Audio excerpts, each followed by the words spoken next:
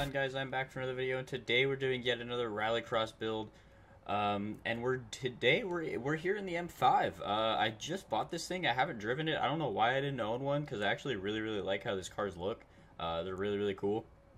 Actually didn't know that that the hood opened up like on the front like that. I just thought it was a normal hood opened up to the back. I was genuinely surprised when I went to explode the car and the hood popped open like that. But anyway, let's go ahead and get on into this build. I honestly don't really have much expectations for this car. I just kind of bought it because I didn't own one. I really wanted to own one, and I think I was gonna make like a drift build of it, just not even recording or anything, just for me. And then I went to edit my video for today that I recorded yesterday, and found out that my audio, just like the other Rallycross build yesterday, was sounded like the game volume was too loud, so it was really hard to hear what I was saying. But it was even worse than the Rallycross video because I was in a Mustang and it was really loud. So I'm sorry about yesterday's video if that did anger you or whatever, that you couldn't really hear me that well. It should be better today. I'm talking a bit louder, and then I also did turn down my game volume like 10 decibels. So if it is too loud, then like there's absolutely no way. There's a little box that I can check where it reduces the game volume when I'm talking, but then it just makes it so that you can like hardly even hear it. So I'm trying to find like a really good balance to where you can hear the game volume, because you want to be able to hear the cars and stuff like that, because it makes you more engaged with the game instead of with me, which is always good. Not gonna throw the roll. Actually, let's see how much PI the roll cage gives us. It puts us up quite a bit. Let's put some upgrades into the power, and if we do have a little bit of extra upgrades, I will come back and do the roll cage. I'm not gonna throw the flywheel in. Let's see, just doing some of the big stuff, and can't quite get that in there. But let's see, we'll throw that in, and let's see if we can fit the roll cage in with that, because I think 500 and whatever we had, that's not the roll cage. How much was it? 577? We can't quite fit the full roll cage in, but we can fit that in. That'll give us a decent amount of stability, so we'll go ahead and throw that in, and then obviously just throw a flywheel on. Then maybe something like this. Is it even worth it? How much weight does that add? That is not worth it. That adds quite a bit of weight. Let's see if this is worth it. Wow, that actually takes the PI down. That makes sense, because that adds quite a bit of weight and only 7 horsepower. Let me just see if I can find anything that we could do. Maybe the valves. I don't think I upgraded those. Nope. Ignition. Nope. Fuel system. Nope. Alright, so I think that... Oh no, I know what we can do. We can do the anti-roll bars. So we'll do the rear first, and then the front if we have room, which we do not. But we can fit the sport one on. So boom. So we're ending this thing, taking out quite a bit of weight, taking out like 500 pounds, ending the build at 3,212 pounds, which is pretty good. Slight bit on the heavy side, but that's all right. We do have quite a bit of power at 577 horsepower, which is very good to get that single turbo. Yeah, I mean, so far, the car's looking pretty good. I feel like it'll do all right, because it's just like that normal car shape, and the thing was kind of built. It's an M3. It's an M. It sounds pretty good too. But anyway, let's head on over to the Yarra Valley Mountain. That's not what I want to go to. The Yarra Valley Mountain View Scramble Circuit, where we're going to have 5 laps to see if this thing can, in fact, beat our current leader, which is the Ram Runner, with a time of, I keep forgetting to open up my times, with a time of 1 minute 1.19. I think, if anything, best case scenario, absolute best case scenario, the car gets second place in front of the Camaro. But if I'm being completely honest, I genuinely do not think that anything will ever beat the Ram Runner. I know I said that about the Tesla, and then the Camaro beat it, and the i8 finished right behind it, almost beating it. But I genuinely think that nothing will ever beat the Ram Runner. We've done so many cars, and nothing's even come anywhere close to that time. It was absolutely insane. But anyway, let's see how this thing launches. I'm expecting it'll do pretty good. It's got a little bit of weight. Very minimal wheel spin, which is good. The gear ratios are damn near perfect. They're very, very short, which is really, really nice. Car's gripping up quite a bit in the front. Not too much understeer. Let's see how it handles a little bit of speed.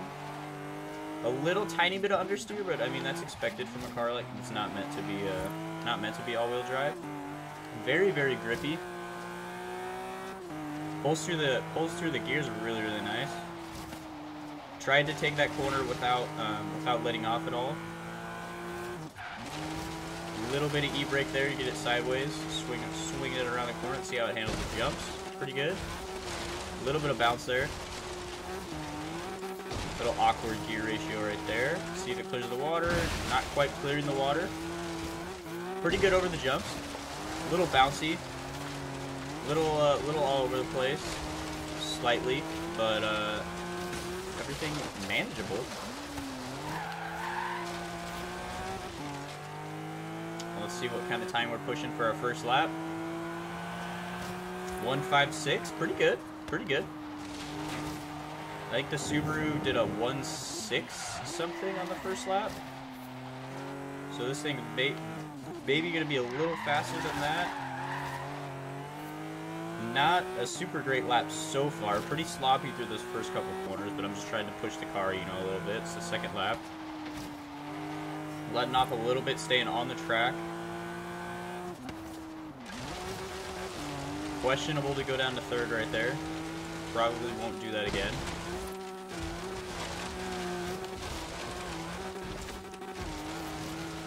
A lot better through that section. Just about clearing the water there. Staying in fourth gear and barely getting that checkpoint. Coming extremely fast around this corner. And then I ballsed it on the back corner. Damn, that would have been a fast time too.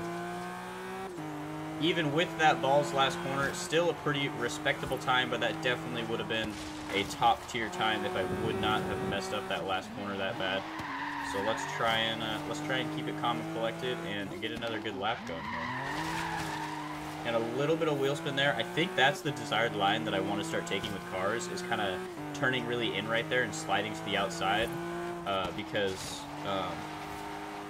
the turn right after that is a right-hand turn. So you'd think that I need to swing a little left and then hit it to the right to get like hit the apex or whatever. But the corner is coming straight out of that hairpin that no cars have enough speed to need to do that. Didn't quite get turned in there, so not as good of a line through that section as I would have liked as the last lap, but that's all right. Still a pretty good lap. Tried to do what I did like last lap and stay in fourth gear around that. That's gutting. Possibly looking at our slowest time yet because of this checkpoint. That was weird. It didn't come up on screen saying that I could rewind.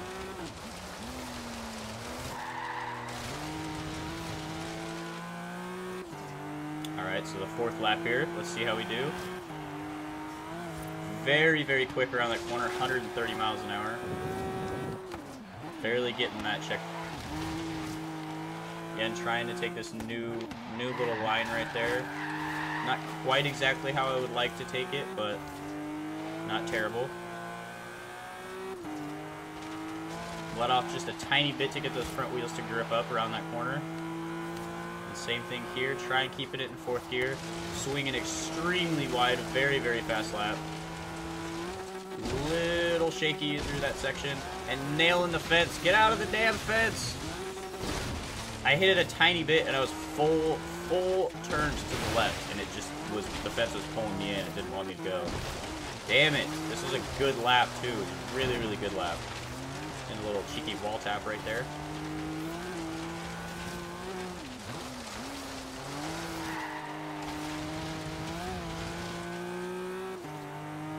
Damn, if I don't hit that fence, that was a great lap. Pushing a little bit faster than I even was last lap. And last lap I was going super fast around that corner.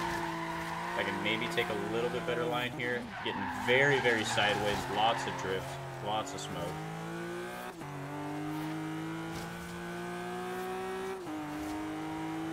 Barely getting that checkpoint, swinging extremely wide, nailing the sign. Again, extremely wide, barely staying on the track, almost hitting that wall there. See if I can not take out this fence here. It's not even there. Perfect. I let off a tiny bit, barely getting that checkpoint, almost clearing the water. Again, staying in 4th gear around that corner. So fast I almost hit the wall there, getting a little sketchy through this section. See if I can not mess up around this corner. Keep it in 3rd gear. Messed up a little bit, but still going to be an extremely fast lap. A 1:08. Holy crap. Was that our last lap? That was our last lap.